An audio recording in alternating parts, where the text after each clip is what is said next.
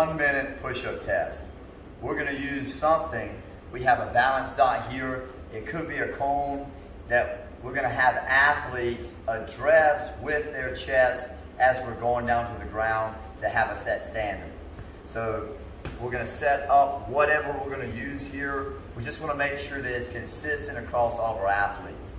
We're gonna get 2 options. We'll have our kneeling option, knees on the floor. We'll have our feet crossed over, hands set. Make sure that the dot is set just below the chest line.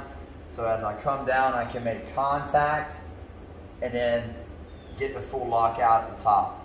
We'll also have a strict variation, down, contact.